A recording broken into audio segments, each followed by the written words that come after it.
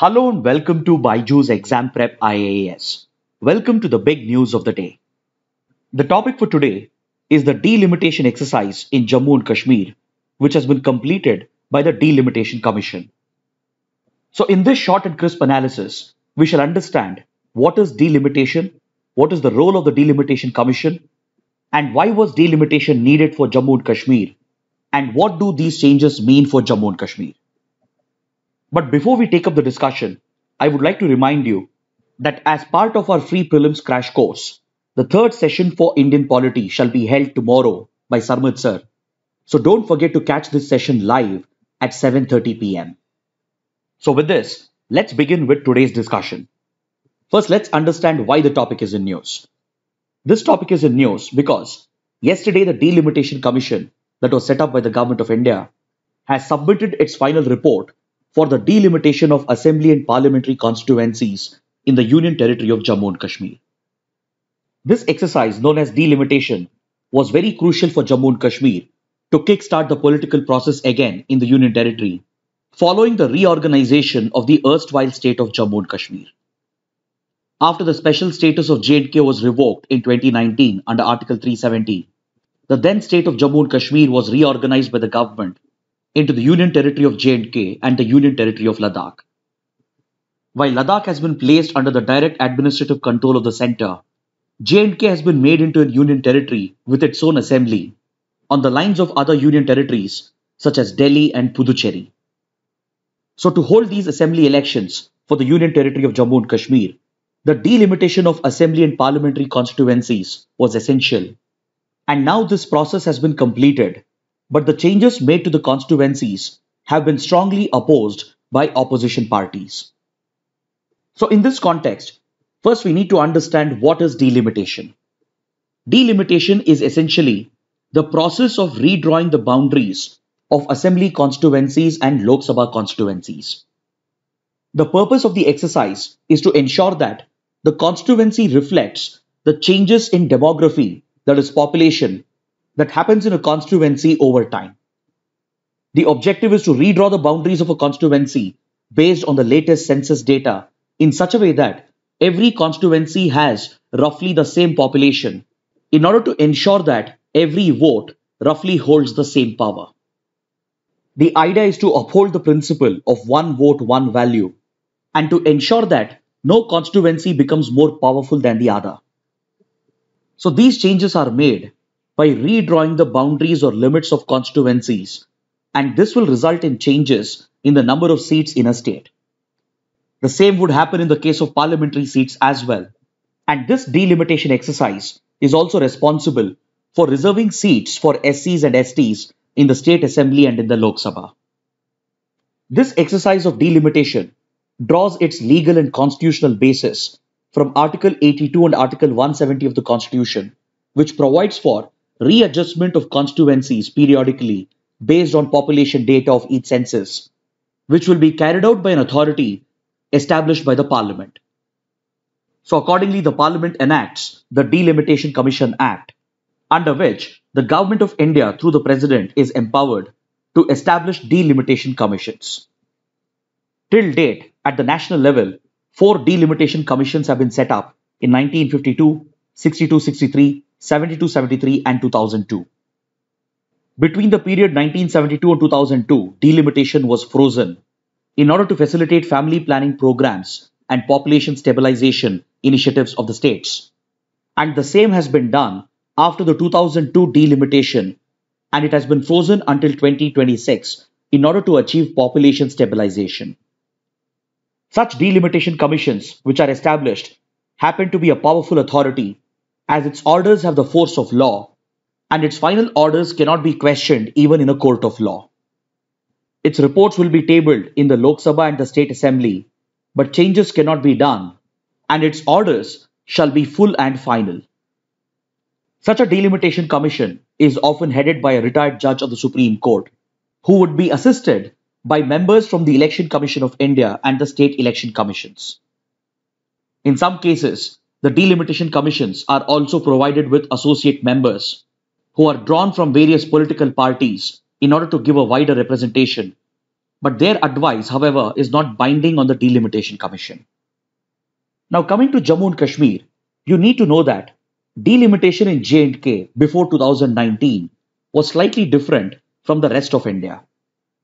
Because prior to August 2019, J&K enjoyed a special status under Article 370, and accordingly, in J&K, the delimitation of Lok Sabha seats was governed by the Constitution of India, and hence delimitation of parliamentary constituencies was similar to delimitation across India. But however, delimitation of state assembly constituencies was different as it was governed by the J&K Constitution and J&K Representation of People Act. But this anomaly has been corrected after the special status of J&K was revoked under Article 370 by the Government of India in 2019. And hence, to hold fresh elections to the new union territory, a new delimitation exercise became necessary. In J&K, the last delimitation exercise was carried out in the 1990s by the Justice K.K. Gupta Commission based on 1981 census data, which became the basis of state elections in 1996. But following this, even J&K had frozen delimitation until 2026, in line with the rest of the country. As per the earlier delimitation, J&K Assembly had 87 seats, out of which 46 were allotted for the Kashmir region, whereas 37 were allotted for Jammu and 4 seats were allocated for Ladakh region. Apart from this, there were 24 seats allocated to Pakistan-occupied Kashmir, as India claims this region to be an integral part of the state of Jammu and Kashmir. But post-2019, considering the revocation of special status and considering that J&K was reorganized into 2 union territories, it became necessary to hold a new delimitation exercise, and accordingly in March 2020, the Government of India set up a Delimitation Commission specifically for Jammu and Kashmir, which was headed by retired Supreme Court Judge Ranjana Prakash Desai. The Government of India said that this exercise was necessary in order to set the stage for elections in the Union Territory, in order to bring back the political and democratic process in J&K. Under the J&K Reorganisation Act of 2019, the assembly seats in J&K were increased from 107 to 114, with a specific provision to include more seats for the Jammu region. So with this, the effective strength of J&K Assembly went up to 90, and as the number of constituencies were expected to go up, the boundaries of existing constituencies had to be redrawn, and this exercise has been taken up by the Delimitation Commission. Earlier this year, the Delimitation Commission submitted its draft report and suggested that out of the 7 new constituencies, 6 of them would be meant for the Jammu region, which you can see in the map over here, whereas only 1 new constituency would be created for the Kashmir region. So now, the Delimitation Commission has submitted the final report, and as expected, the number of constituencies for Jammu region has gone up by 6 assembly seats, whereas only 1 new assembly seat is being added for the Kashmir region.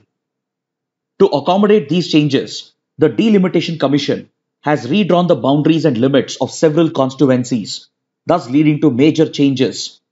And it has even provided for reservation of 2 seats for Kashmiri Pandits who have been internally displaced, so that they have adequate representation in the Legislative Assembly of the Union Territory. The Commission has also recommended that the Centre should provide for representation for people who have been displaced from Pakistan-occupied Kashmir, who have migrated to the Jammu region post-partition. But however, these changes have attracted a lot of controversy and have been strongly opposed by several opposition political parties.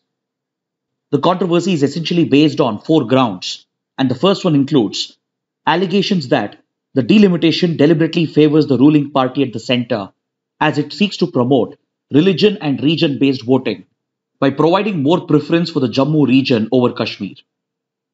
The second criticism is that the J&K Assembly in 1990s had frozen delimitation until 2026, just like the rest of India, and this freeze on delimitation was even upheld by the High Court and the Supreme Court. But now, by carrying out a new delimitation exercise prior to 2026, it is being argued that the Government of India has breached the court orders, and hence it is being claimed that the new delimitation exercise is illegal and unconstitutional. It has also been pointed out that delimitation exercise as per the Constitution should be carried out strictly on the basis of population data as per the latest census. But in the new delimitation exercise for J&K, the Commission had even referred to several other local factors apart from population data based on census. According to critics, this again violates the constitutional provision. Then finally, it has also been pointed out that the Reorganization of J&K Act of 2019 has been challenged at the Supreme Court, and hence the matter is still sub judice. So in that case, it would be inappropriate to conduct the delimitation exercise as it was provided by the very same act. So on these four grounds, there has been opposition against the delimitation exercise. But however, the government of India has justified the exercise by stating that the delimitation is absolutely essential in order to hold elections in the Union Territory of J&K and to restore the political and democratic process in the Union Territory. So with this, I would like to conclude my discussion for today. And if you found the initiative to be helpful, don't forget to like, share and subscribe. Thanks for watching.